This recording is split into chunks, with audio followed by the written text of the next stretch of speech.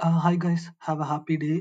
In this video, we are going to see about choosing an image or document from our gallery.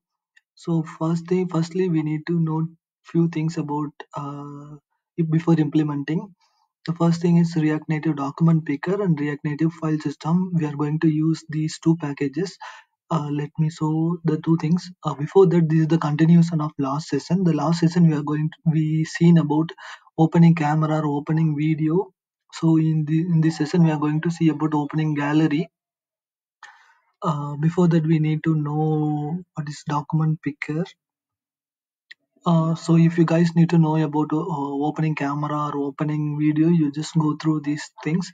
React Native implementation with image picker. I have given this link in bio. So firstly, we are going to see about React Native document picker. This React Native document picker helps to directly take an uh, image or document from our gallery. Firstly, the size of an this npm is very less compared to the other thing, and then weekly downloads also. This is the majorly document mostly using in React Native. So in this thing we are having a lot of props as we seen earlier. So we can able to choose all types. We can able to pick only image. We can able to pick only audio, only PDF, only zip, CS, CSS, etc. Okay, let's and then the React Native file system. The uses of React Native file system is to use or convert. After getting a document, we need to convert that to base64. For converting this base64 process, we use React Native file system. Let's dive into implementation. I have used the same thing as previously what we used. I just added a few things in that. In below, we used a few things for camera and video.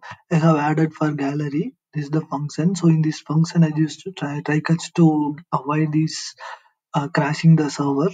So here we can able to see the document picker. The document picker I have imported from React Native document picker. So here I just used pick single. There are few things are there. We can pick multiple also.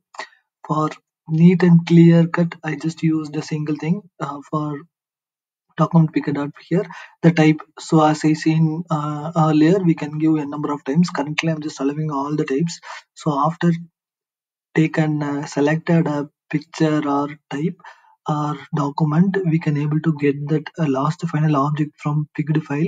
So after that, so let me show a demo first, then we can go with the conclusion. So this is the thing. I'm just clicking a gallery. It's directly taken us to the gallery. Here it will give an option like you can choose from drive or phone gallery. Currently I'm using downloads. So in this downloads I can able to see only one image. So I'm just selecting an image. So see here, after selecting an image, currently it's showing base64. Base64 is this. So let me show console for you. It will be easy to understand.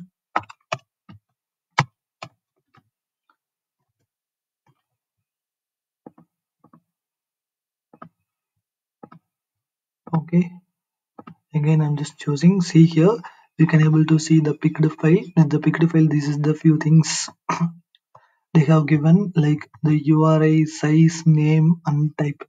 So these are the few things we needed for converting these things to base64. We need React Native file system. So I just taken from this React Native file system rnfs dot read file of. You need to give a URI you have taken from the picked file. So after that, I'm just giving the format to a converted base64. Once that's done, it's giving a base64 data. This is the base64 data. If you guys need to store it in cloud or AWS bucket, S3 bucket, anything, you need to use base64 format. So this is the simple format I have used here. So here we can able to access camera, access video, access gallery. So when I'm clicking camera, I can able to access camera, able to capture a picture, video, gallery. So when if you are using these things, while clicking in file itself, you just allow to use these three options: camera, video, or gallery. the people can easily access and use it. If you guys need to use multiple thing like multiple file upload, file types, all those things, you can refer this React Native file system documentation. It will be helpful for you. Hope you guys have useful time. Thank you guys. If you guys need any support, please ping in comments.